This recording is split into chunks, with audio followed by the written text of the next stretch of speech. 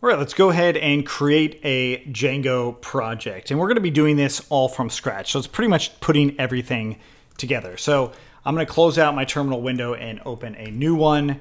And I'm going to cd into my dev folder. And I'm going to go ahead and say make dir. This is going to be CFE home. And then I'm going to change into CFE home.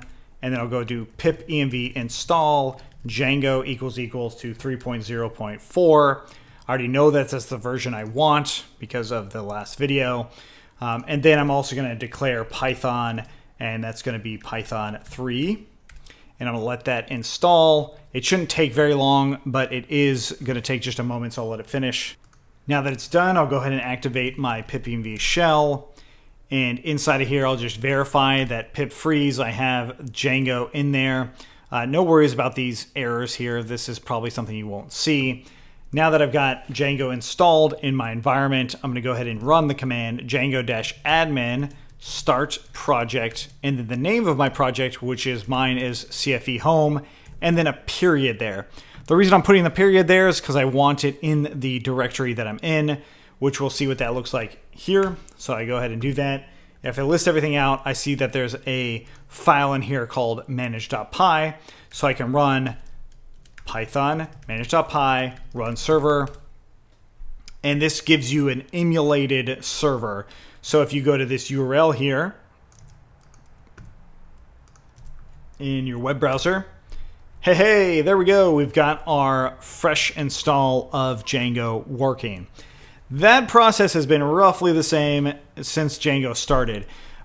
The differences in the commands has been very minor, but overall, to start a brand new Django project, it's django-admin start project, the name of the project, and where you want to store it. So in other words, I am going to close out that server with Control-C, that kills the server, which it shows you right there. Of course, you could always quit the terminal window too if you wanted. But if you were to make a actual location for the project, you would do django-admin start project, and then I'll just say some project, and I won't put a period there. I'll just say some project.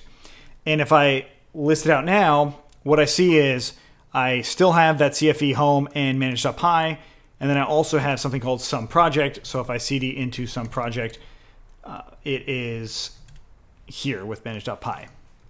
Now, there are different schools of thought as to how to separate your Django projects.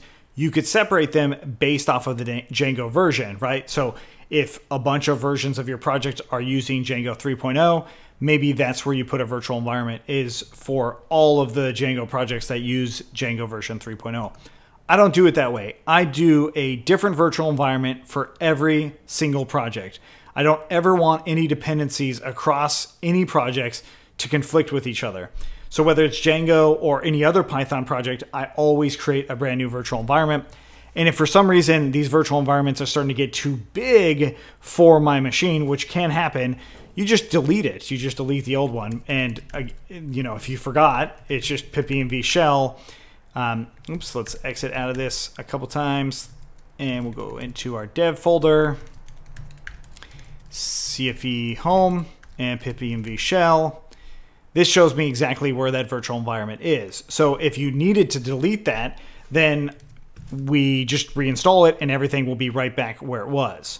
So what I mean by that is, let's go ahead and remove that some project thing with remove-rf some project. And then I'm going to go ahead and remove -rf this actual virtual environment. Okay, so let's go ahead and remove it. Notice that my Django code is still in there, right? And I still have it activated, so manage.py will probably still work. So let's go ahead and close this one out, this process out, open up another terminal window, cd into our dev folder, cd into CFE home, and then we'll go ahead and run pipenv shell and hit enter. So remember, I just deleted that virtual environment. So it actually recreated it. And this is yet another reason to use pipenv. I just recreated that virtual environment even though I just deleted it. And that is pretty cool, right? So like if your virtual environments start to get a little bit out of hand, you can just delete a bunch of the old ones and then just run pipenv shell on the projects that you're actually actively working on. So then you can do pipenv run python manage.py run server, right? And of course I need to let's just deactivate this real quick.